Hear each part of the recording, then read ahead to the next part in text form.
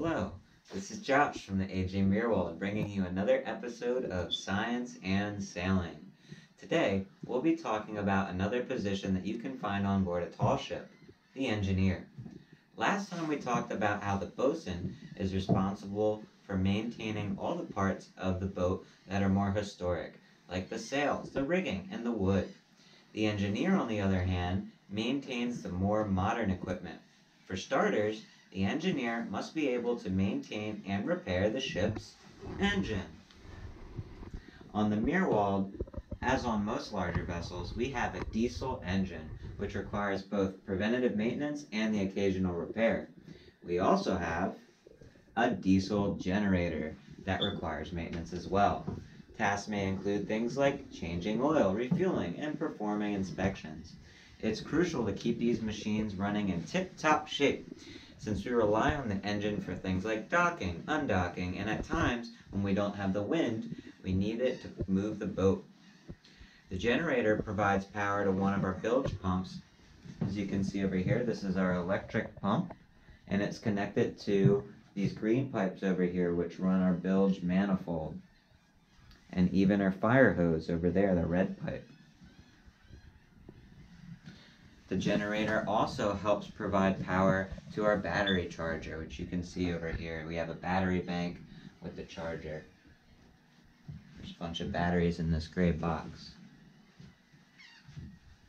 And we even use the generator to help keep our navigational equipment running and our lights, including our running lights, which we need for other boats to see us when we're sailing at night.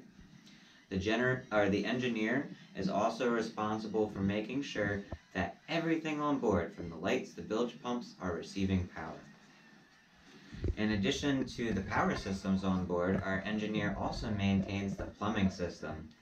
On the AJ Meerwald, we have a sink in the galley, which is our kitchen, another one in the head, or the bathroom, and on our ship we also have one toilet, which goes right over here to our blackwater tank. Our blackwater tank has many pipes and plumbing that the engineer is also responsible for taking care of. Not a job that I particularly would like to do. The engineer must also make sure that these systems are operating smoothly and that we are properly disposing our waste when we pump out our tanks. We don't want to just pump it into the water. The engineer must work closely with the captain and the mate so that everyone is on the same page about the condition of the boat. Like the bosun, an engineer may have an engineer's mate, or a wiper, who assists them and trains to become a full-on engineer. The engineer may also recruit crew members to help with certain tasks, like inspections. An engineer on a tall ship must have lots of technical knowledge, must be very observant, and must be organized and able to keep track of a written log of what's been done on the vessel and on the various systems on the vessel. What other duties do you think an engineer may have? At what point in history do you think that ships started hiring engineers and using them on board? Let us know your thoughts in the comment section below. This has been Josh with the AJ Meerwald bringing the Bayshore to you.